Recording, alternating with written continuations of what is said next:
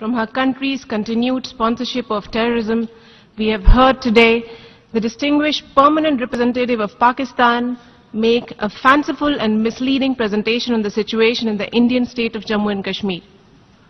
At the same time, we did not see any attempt by her to answer questions that are being posed repeatedly by the international community to Pakistan. Can the representative of Pakistan clarify how is it that terror sanctuaries and safe havens in her country continue to flourish despite the Pakistan Army's much wanted counter-terrorism operations and the billions of dollars of international counter-terrorism aid it obtains? Can the representative of Pakistan confirm that they do not use terrorist proxies and export terrorism as a matter of state policy?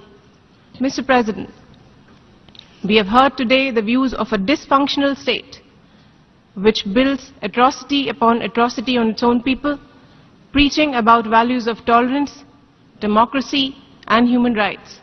We reject entirely these sermons. On the other hand, will the representative of Pakistan deny that the armed forces of her country committed one of the most extensive and heinous genocides in human history in 1971? Will the representative of Pakistan deny that its armed forces have used airstrikes and artillery against its own people repeatedly?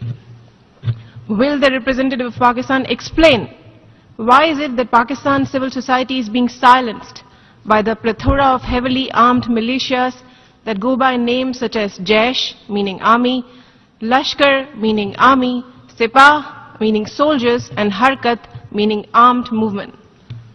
Finally, Mr. President, it appears that the distinguished representative of Pakistan did not hear clearly what our Minister of External Affairs stated during her address earlier today. I quote, "The state of Jammu and Kashmir is an integral part of India and will always continue to do so. We hope that